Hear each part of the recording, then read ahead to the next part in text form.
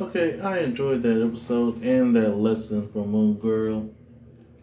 And for some people and some girls, it be like that, thinking I need to help everyone, always thinking of others and never truly yourself.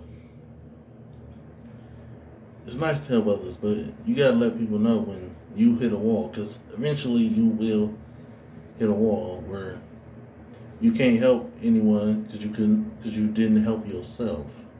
If you break down, then what good will you be to anyone? So you gotta talk to people in all relationships. But also, just I know season 2 is out.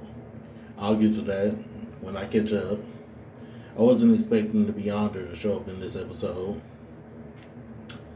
But like always, I love the animation and the music choices, different music choices, and different like color palette choices they be having.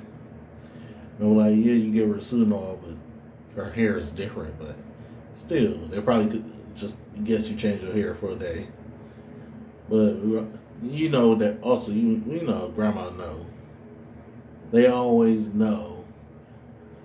But until we get to that, when she tells the springs on her that she's Moon Girl. But until then,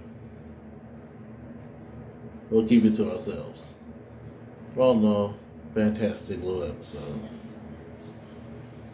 And a villain who did want to be a villain, because I didn't expect to be honored to bring up her history and all that, but let's see where we go from here.